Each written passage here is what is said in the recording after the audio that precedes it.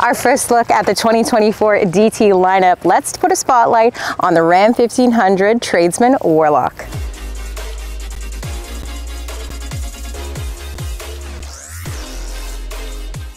Now, while the DS Classic Rams make their exit, the Warlock namesake gets passed on to the 2024 lineup, which upgrades your tradesman with capabilities and electronics that you would be looking for in a daily driver. But if you're looking for an amazing deal on a work pickup right now, there's only one place to shop if you're from Canada, and that's Peel Chrysler. We have a ton of 2023 Ram SXT work trucks that we have to clear out. So while these start dropping down, that means even bigger savings on 23 for you. So make sure you hit that link below. Today, I'm going to give you a look at the Tradesman Warlock build we have on display here, so I can give you the full breakdown of the new trim in terms of engine and cab options, how the Warlock package transforms your Ram pickup, and finally we'll finish with the top group to tag onto your Warlock to ensure your bed is fully equipped for use. So continuing from 2023, the Bighorn and the Tradesman are the only Ram DTs for 2024 that you can get with a quad cab, which means 3/4 doors and a 6'4" box. So another thing that you have to keep in mind is for the Tradesman, you can only get the 40-20-40 bench seat for the front. So this either comes in cloth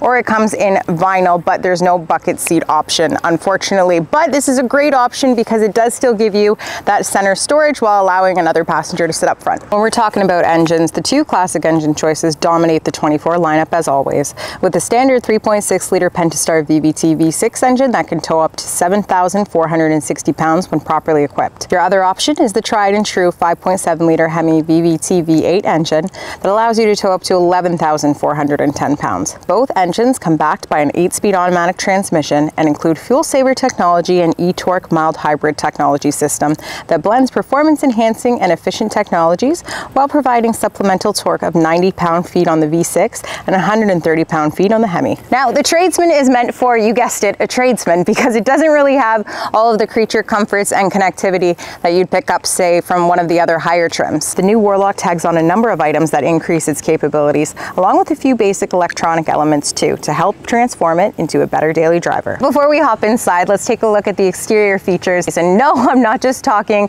about the exterior Warlock decal. We are talking about the 1-inch raised ride height on the Tradesman Warlock, along with these OWL all-terrain off-roading tires that we see here that make it a look that's more akin to its elder, say the Rebel, but has a much better price point. With fog lamps, an e-locker rear axle, and front and rear performance-tuned shock absorbers, the Warlock takes off-roading capabilities one step further from its base counterpart and includes fuel tank, transfer case, front suspension, and steering gear skid plates. When we head inside, one addition that comes from the Warlock package are your Mopar front and rear all-weather floor mats. The rest of the Warlock features, though, are all about increasing your electronics and your connectivity. With a 7-inch full coloring cluster customizable display and an 8.4-inch touchscreen with Uconnect 5 and Apple CarPlay and Google Android Auto, your Tradesman gets a nice refresh to its otherwise dated interior screen design.